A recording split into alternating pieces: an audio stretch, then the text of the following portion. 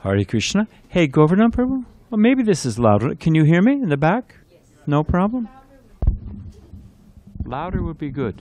Do we want Indian standard that there's 50% feedback and your teeth shatter?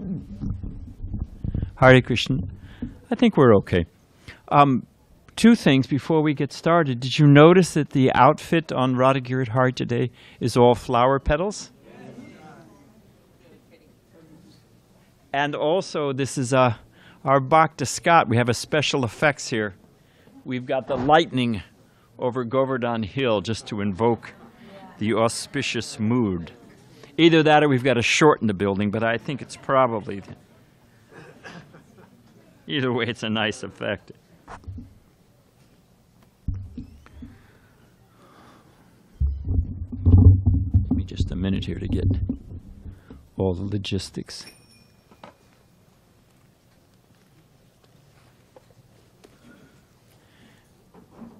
Today is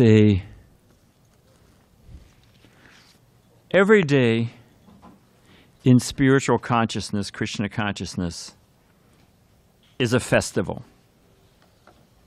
At the same time, there's some days that are special festivals. And today is one of those special festivals.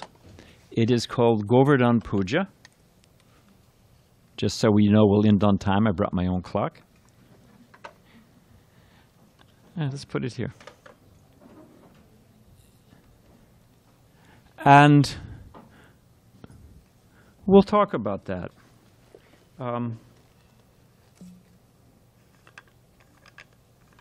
It is a time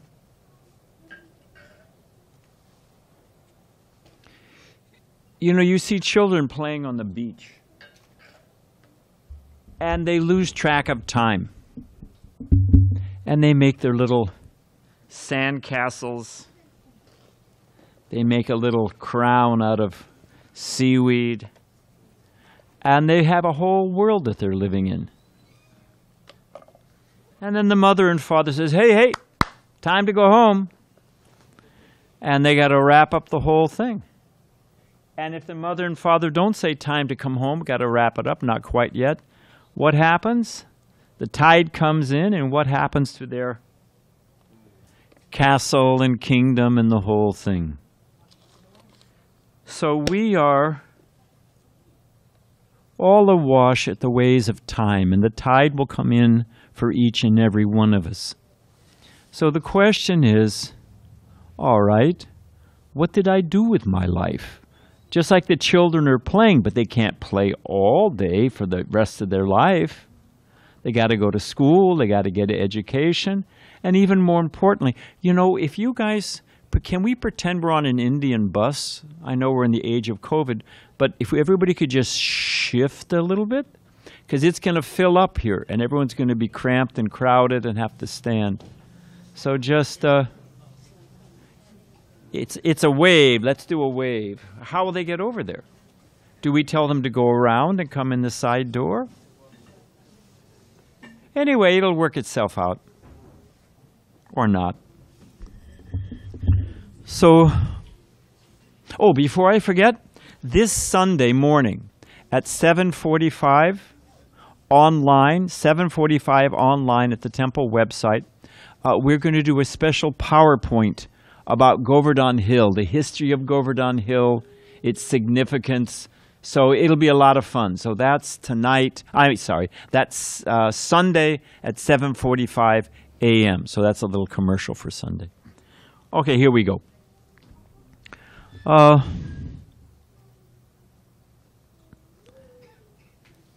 We have someone humming along.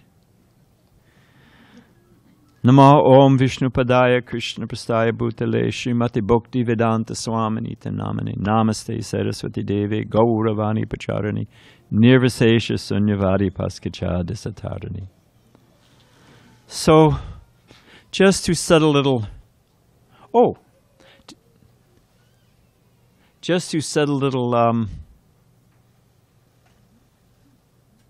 preface or before we get rolling,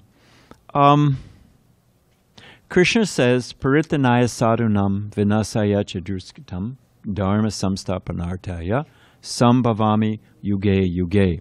And that's from Bhagavad Gita. And Krishna explains why he comes. Just like the governor sometimes goes to the prison house, voluntarily or sometimes involuntarily, but that's another topic. But when they go voluntarily, they can enter as they like, and they can leave. They can even pardon people inside. So the the governor is above the prison house.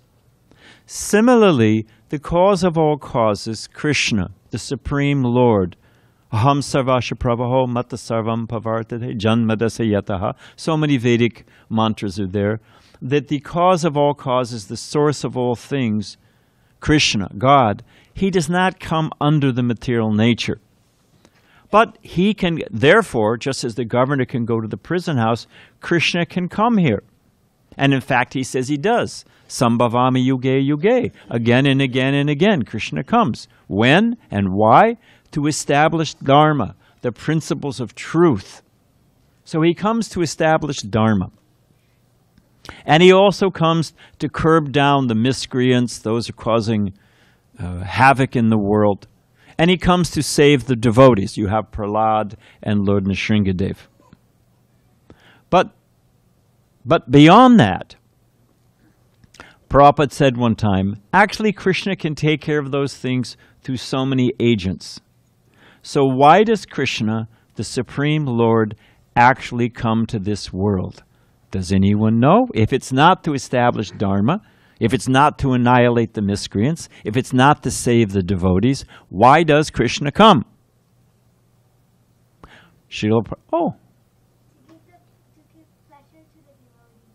You are one smart girl. Yeah, way to go. She said to give pleasure to the devotees. Hey, way to go. You want to sit here? We want to trade places? It's not bad, actually. Prabhupada said, just to give the devotees something to talk about. It is like a sneak preview. You know, they show the sneak preview, and it's meant to incite interest. Or in the old days, Prabhupada gave the example of when the circus comes to town. Now, I don't know, circuses, they even exist anymore. Anyway, the circus used to set up outside the town, and then they would have a parade that would go down the main street, and the kids would see all the, all the different, the elephants and the clowns, and I want to go, I want to go, I want to go, to incite that interest. Thank you very much, Mataji. It's hard for the kids. It's hard for them to sit. So, thank you. Anyway, everybody gets 3 shots, and then they got to go. That's 2. But who's counting? So the circus comes through town, and it's meant to incite our interest. In the same way, Krishna comes to this world to incite our interest, to give us something to talk about. Believe it or not, just like there's a whole world on the other side of this wall. Can anybody see what's going on the other side of this wall? No, you can't see what's going on. But we know that there's something going on, isn't it? The fact that we can't see it doesn't mean that it's not there, right? So there's a whole kingdom of God. There's a whole spiritual dimension. Just because we can't see it. Let me ask you a question, because we are short for time. Anyone here seen the pyramids? Raise your hand if you've seen the pyramids. Okay, we got a few inveterate travelers, but the majority of the people here have not seen the pyramids. Do we have anyone who doubts the existence of the pyramids? We have any conspiracists? Hey, could all be Photoshop, right? You never know. Could be Utah out in the desert, and they just dropped the pyramid there and labeled it King Tut. No. Why do we believe that there are why do we believe there's pyramids? Why do we believe in the Eiffel Tower? Anybody here ever seen George Washington? Of course, because we believe in transmigration of the soul, and he might be sitting right next to you in another body. That's another thing. But the principle is, anybody here doubt George Washington, or what is it? 1492, Columbus sailed the ocean blue. We have any Columbus doubters here amongst us? Why do we believe in the Eiffel Tower or the pyramids or whatever it is, Alexander? Why do we believe in things that are beyond our sense perception? In the ultimate, it's because we've heard from those we trust. Oh, it's in the New York Times. It must be true. So Krishna appears in this world. Here's another one. And the description, we could shut off that mystical phone for a moment. Bad news will still be there when you turn it back on. Don't worry. It'll still be there. So Krishna comes, there is a spiritual dimension, a kingdom of God, and Krishna comes sometimes to this world. The word is avatar, means to descend, to come down. So Krishna comes to this world. But it's not that he takes a material body or he's under the, whatever it is. No. Prabhupada was walking. I was with him. He was walking in Detroit, and there's a park there called Belle Isle, and it's in the middle of the Detroit River. And Prabhupada was walking in the park. And he saw at a distance a statue.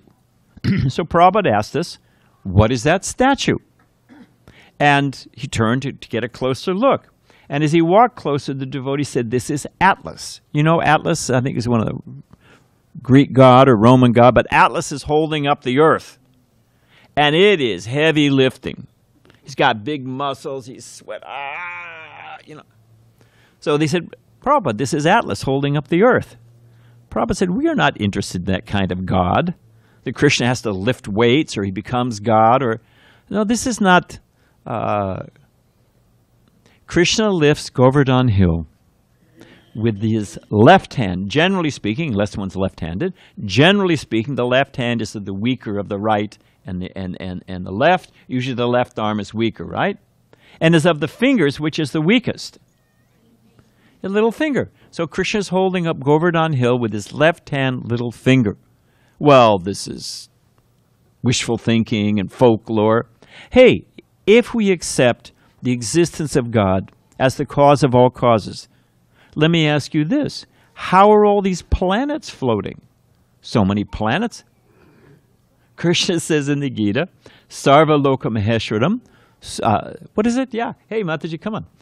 Suhridam Sarva Bhutanam. That Krishna is the Sarva Loka Maheshwaram. That he is the controller of all the planets. And I don't know, what's the population of the Earth? 7 billion, is it now? Depending on what happened in China last night. So it's something like that, 7 billion. And how many, it's unlimited planets, unlimited universes. And they're all floating in the sky. So if there is a cause of all causes who's floating all the planets in the sky, to lift a planet, that's not such a big deal. It's not unreasonable. So those are some prefaces. The other thing is that we're going to talk about pride. That's the theme where we're going here. Because the Indra Leela, this pastime, is Lord Indra, one of the devas, one of the demigods, became very proud of his position. We say puffed up. This word, everyone, most of you are cooks or have experienced cooking. You know puris, right? It's flat.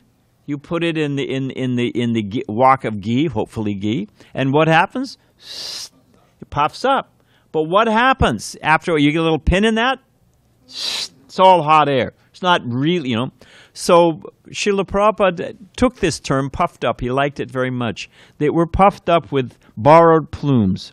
So Lord Indra, he sets that example for us. Now, you can say demigods. Well, that's a lot, that. But let me ask you this. Every government, we have a president. Is the president, what's the first thing the president does outside of steal money? What's he do? He sets up a cabinet, isn't it? One of the finest hotels in the world, Claridge's in London. Winston Churchill said, when I die, I don't want to go to heaven. I want to go to Claridge's. I don't think he made it to either one, but that's another story. But the point is that they're famous for having 3 staff for every guest. Therefore, it runs very smoothly. So and even in Christian tradition, they have a whole hierarchy of angels. There's cherubs and seraphims and archangels, and they have Gabriel does one thing, Peter's doing another. They got a whole system going on. So it's not that, Vedic idea, you believe in many gods and it's just a hodgepodge and it's, no. It makes complete sense. Nothing is more complicated than this universe, this creation. So Krishna has all kinds of agents in charge of different things. That's reasonable. So that's a little preface. So Indra is in charge. He's under Lord Brahma, but he's sort of the head of the demigods, and he's in charge of it. So I don't want to take the time to tell the whole story because I think most of you know it. But Indra became, I'm just thinking of the time. If one gets, we were talking about the Puri becoming full of hot air. And it is a disease a mental disease that all of us suffer from. I was thinking earlier, I'm going to speak about pride today. I was thinking, it's a subject I'm well versed in. It's something I can speak about from realization. So, but the tendency to become proud. Krishna says, all things are suspended on me like pearls on a thread. Krishna says, this is all from the Gita, Krishna says, I am the ability in all people. So if we think, just like one time I was giving a class, this is many years ago, hopefully I've advanced a little bit. I was giving a class and I was thinking, by Prabhupada's grace, I'm speaking nicely and the students are listening and, And when I finished, I got up off the seat like this, sort of an Oprah moment here. Thank you, Mataji. Bye-bye, my little friend. We'll be done soon. Now it's your turn. No, you're cool, don't we? So I was speaking and thinking I'm speaking very nicely. And I got up off the seat to talk with the students, and I completely collapsed like a puppet, a marionette that the strings had been cut. Both legs had fallen asleep. And I could not even get up. One of the students had to come and help me. It was a humbling moment. And I thought wait a minute. I can't even walk. What to speak of speak or think. Krishna's in the heart of all. What is it? Mata smriti jnanam apohanam cha. Krishna gives knowledge, remembrance, intelligence. All of that comes from Krishna within the heart. So the fact of the matter is, Prabhupada one time said, I'm speaking to you by the mercy of God, and you are hearing me by the mercy of God. And when we forget that pride comes to a lot. And we get puffed up over so many things. We get puffed up over a little car. We can do something wrong. Like Sishupal was defeated, 16 times by Krishna in the Bhagavatam? 17 times Krishna didn't even give him the time of day and left. And he thought, just see how victorious I am. I mean, we can do something wrong 20 times in a row, and we get it right once, and we think, just see how expert I am. So the problem with pride, one of the problems with pride is the way we think that we are independent of the mercy of the Supreme Lord. And it also, Krishna describes, from attachment comes, anyway, I'll make it short.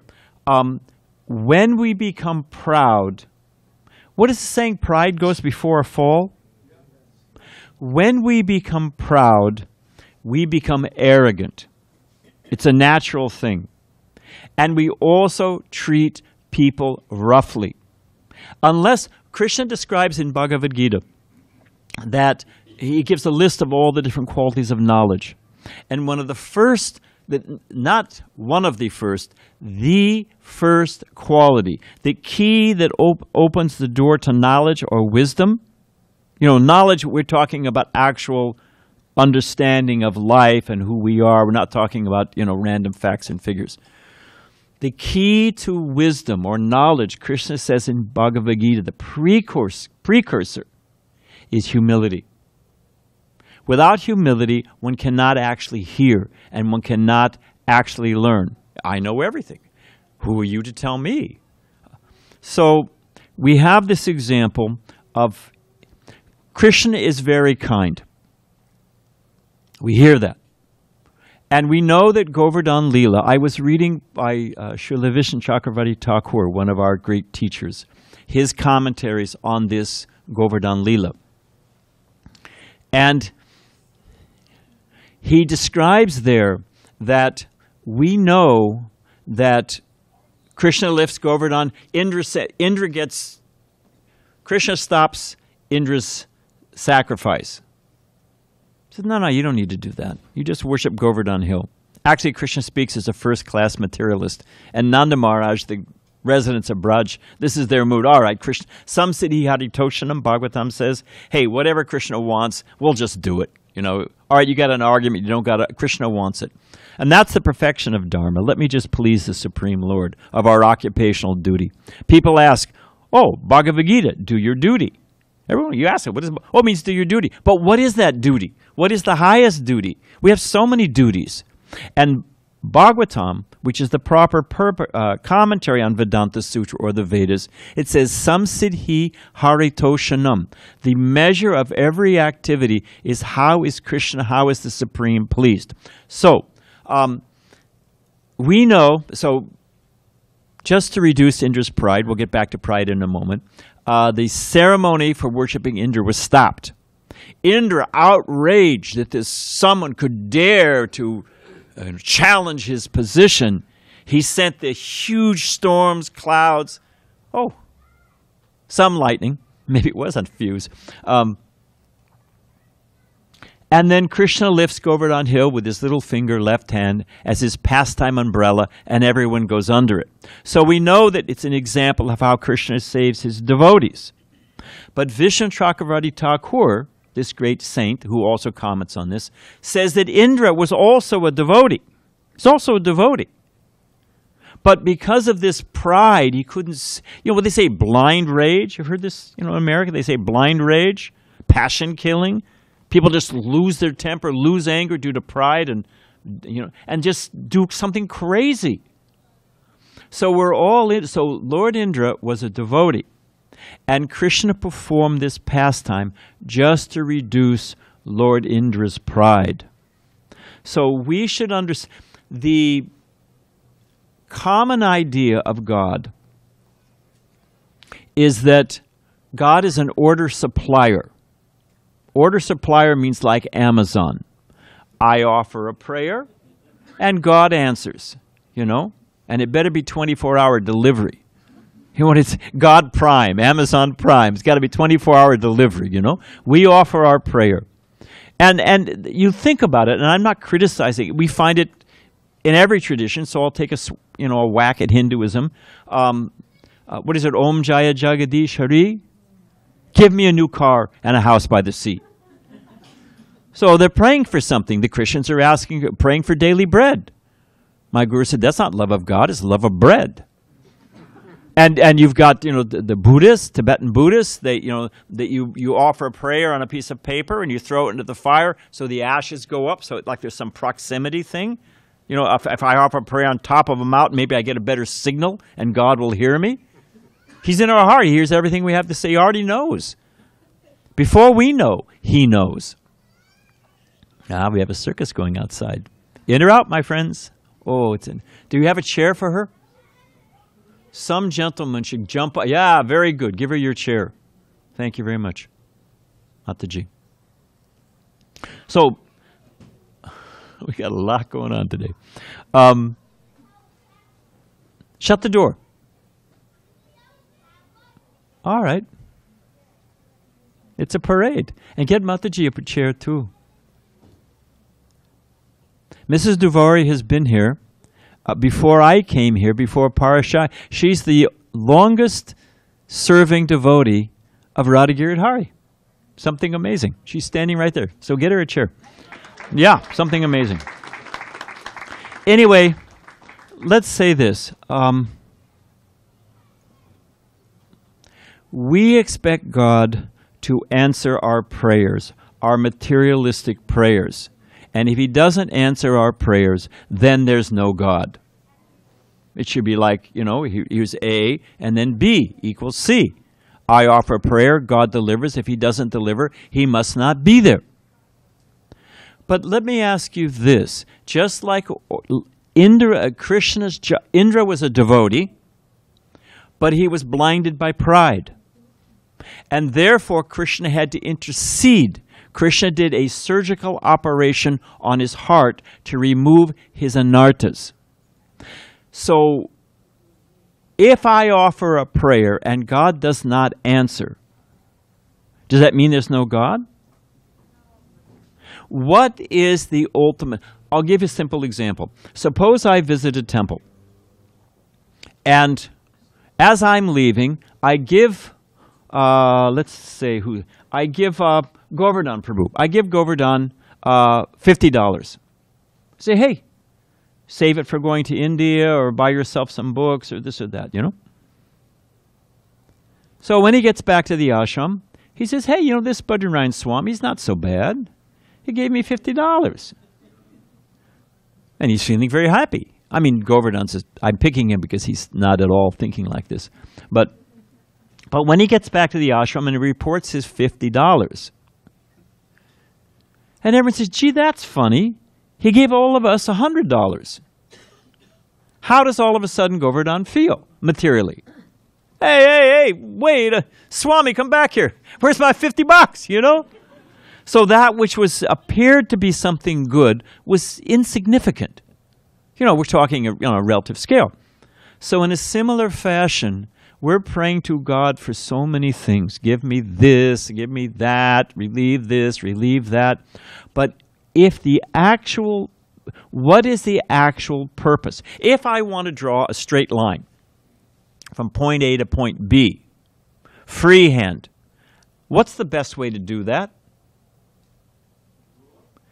It's sort of an open-ended question. Sorry about that. If I'm going from point A to point B, straight line, obviously, that's basic geometry. But I don't watch as I'm drawing the line. I will waver. I look at where I'm going. They tell you that in drafting. You look at and then you're much more likely to draw a straight line. So what is the goal of life? As I was saying in the beginning, why are we all here? Shouldn't we ask that question? And what is the goal of the whole thing? I was at a funeral the other day. It's part of my job as a priest. And in the middle of there was a eulogy. Everyone's all, and it's a nice ceremony. They're respecting the person. I'm not deprecating or diminishing the ceremony. Don't get me wrong. However, everyone was saying that this gentleman, he was always on call. You could call him 1 o'clock in the morning, he'd answer his call. You could get thrown in jail in Swaziland and allowed one international call. You call him because he will come. So it went on and on like that 3 or 4 times. Next person was coming up and we heard a bring, bring, bring, bring. Bring, bring, bring. Everybody looked, their cell phones shut off. Everybody shut the... Turns out the guy was in a suit. Before they went to the cremation, they had him in his best suit. His phone was in his pocket. I had to reach in and shut off the phone. It was sort of an awkward moment. But as I sat down, the devotee I was with said to me, well, he's out of range now. That's one call he's not picking up. So we're all going to be out of range at some time, and we've got to leave, like those children playing on the beach. We're going to have to leave everything behind. I'm sorry, but it's true of me. And Krishna's very kind. He gives us signals. Look at me. You get a cane, you get gray hair, your hearing goes, you got so many, So old age is a sign. Hey, wake up. You're coming to the end of the line here. So the point I'm trying to make is that one of the we're going to end with a few sweet leelas because it is a very sweet pastime. But to take the focus on Indra, what was the cause? The cause of the problem was his pride. And Krishna took care of protecting the devotees, but he also protected Indra by reducing that pride. And we should understand, Prabhupada says in a great sentence, he says, the benevolent, therapeutic hand of the Lord acting as a curative force. I'll say it one more time. The benevolent, therapeutic hand of the Lord acting as a curative force. That Krishna's real mission, we got him everywhere. Krishna.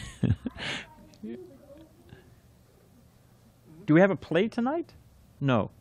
Just acting out now. Okay. No problem.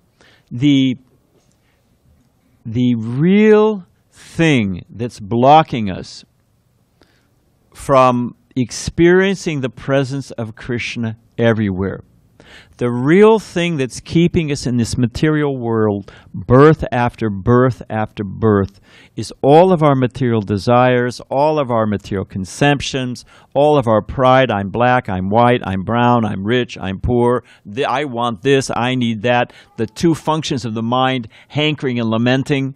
Oh, if only I got, if only I got. And then when you got it, you're completely in anxiety, you're going to lose it. And then when it's a loss, oh, I used to have. It's the cycle the mind is going through again and again and again.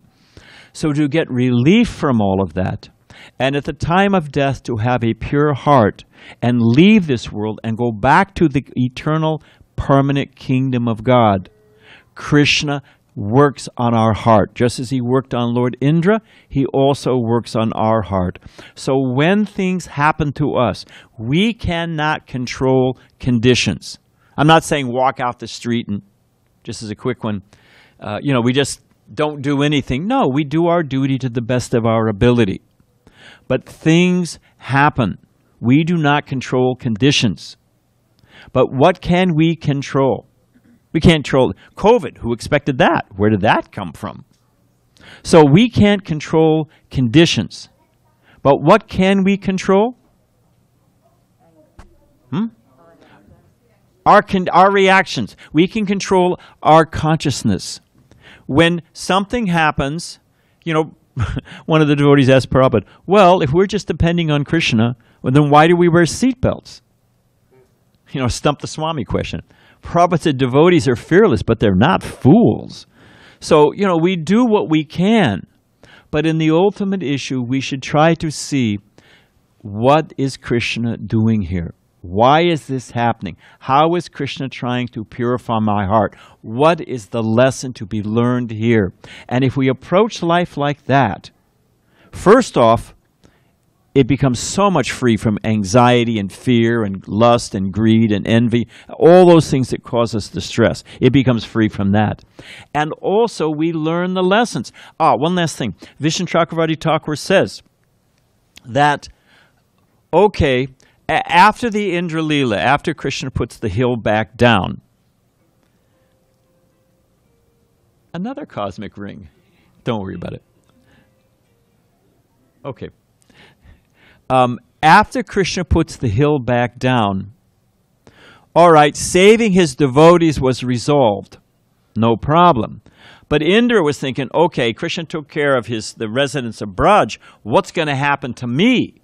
I mean, Indra really was a nasty guy, what he tried to do. So he was waiting to get whacked. He was thinking, as Yamaraj, I'm going to be hauled off to the planet of death, and, what am I going to be in my next life? From Indra to Indragopa. Indragopa is a name for a, smallest insect. So from Indra to Indragopa, what's going to happen to me? Anyone know what happened? Lord Indra offered prayers. He approached Krishna, and if you read those prayers, they're beautiful in the Srimad Bhagavatam. And he's saying, I now realize my position. I now realize that what I was chasing after was foolish. I now realize the arrogant, puffed up over borrowed plumes. He offers these beautiful prayers. And Krishna forgives him. There's no reaction. Because the whole point is to learn the lesson. If we learn the lesson, Krishna's not vindictive. But if we learn, if we tune in to learning our lesson, why is this happening? What is the lesson? Then that's the solution. Krishna doesn't There's not an arbitrary karmic reaction. You know, you owe $10, you're going to have to pay $10. It doesn't work like that. The whole education, the Latin root of the word education means to draw from darkness into light. To draw forth, to pull out, as from darkness into light. So in this Indra Leela, Krishna saved the residents of Braja, but he also saved Lord Indra. And I said one last thing, but I'll say one last thing again. Before yeah, thank you, Yuma. The best thing is just shut the door. There's a novel concept. And then another one opens. Such is life. Let it be a lesson to you folks. And to me. Indra, the way he found the way forward. How do I get out of this mess I've made? He first was instructed by Lord Brahma. He went to Mount Meru, and Lord Brahma told him, look, here's what you do. You go with Sarabi, and Sarabi also gave him good advice. So this combination of hearing the humility of willing to learn and hearing from a devotee, someone who knows Krishna, and following their advice, one becomes freed from anarthas. So we're going to end. That's enough on pride. Just a few sweet leelas and we'll be done.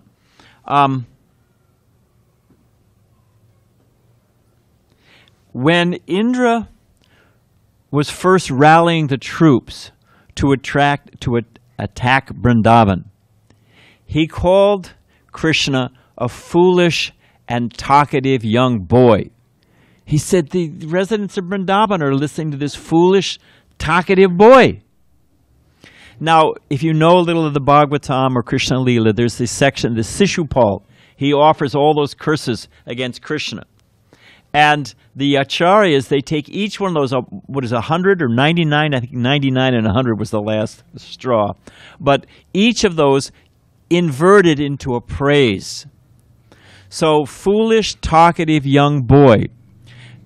Vishnu Chakravarti Thakur says that Mother Saraswati, the goddess of learning, if you look at the Sanskrit, juggled the tongue of Lord Indra. And talkative means anyone who speaks according to the Vedic conclusions becomes learned. Hello, my little friend. No, I'm almost done, I promise. You're in the home stretch. Yeah, he doesn't believe me. So that's talkative. Even a fool becomes learned by quoting the Vedas. And young boy means that Krishna's all attractive Shama Sundar. So he juggled the words like that. It's also said that one could ask, why it's pouring rain? Okay, Krishna's got the inhabitants are under the hill, right? Well, the rain's going to come over the edges, isn't it? It's going to come over the edges. What to do? Actually, Krishna's Sudarshan Chakra was above the hill, evaporating all of Lord Indra's rain. Okay, but it rained all over Braj. It's going to come in from the sides. No, Anantasesha was there, and Anantasesha coiled around where all the inhabitants, and it was like a dike that held back the water. It's said that the mountains and lightning are perennial enemies. You know, a mountain struck by lightning, it's just turned to powder. So mountains and lightning, I never thought of this before, are perennial enemies. And usually lightning wins. So Lord Indra was throwing all of his thunderbolts at Govardhan, but they had no effect. So devotees are victorious by Krishna's mercy. Even in the greatest difficulties, devotees are victorious by Krishna's mercy, just as Govardhan was victorious. And one last thing, and we will end here, and we're not so bad because we started late. When Krishna was holding Govardhan Hill, all the cowherd men and the Nanda Maharaj, and they were also thinking, oh, Krishna needs some help, right? So you see the picture, they're also helping. So when the Lord Indra realized his defeat, he couldn't even move his arm. He tried to throw a thunderbolt. His arm was frozen in place. So he gave up. And he went away and like that, was thinking, oh, geez, I made a big mistake here. But when he went away, the sun came out. So Krishna told the inhabitants of Vrindavan, you can leave now. You go out from under the hill. I want to put the hill back down. So the Gopas, the little cowherd boys, they said, no, Krishna, you leave, because we're actually holding the hill. You step out of the way and we'll put it down. So Krishna said, okay. And he gave them just the taste. He gave them a little taste of what it feels like, the weight of the hill, knocked them all flat on their back and unconscious. So they said, no, Krishna, you take care of it. So they all went out and Krishna put the hill down. So the Gopas were praising Krishna for his wonderful pastime. But there was one fault. The Gopas raised one fault. You should have given us more warning that you were going to put the hill down and let us feel the weight. So the summation is that Krishna is simply waiting to give us his mercy. And that mercy is cleansing our heart. And then we can experience Krishna everywhere. So we should be open to it. And that Krishna is merciful to everyone. There's hope for all of us. Even we commit offenses, even whatever. As there was hope for Indra, there's hope for all of us. So we can end there. Thank you for sitting so patiently. And where's our Balaram to tell us what happens next? Thank you, Prabhu. Hare Krishna. So if everybody could please, thank you very much, Badrinarayan Swami. So if everybody could please rise.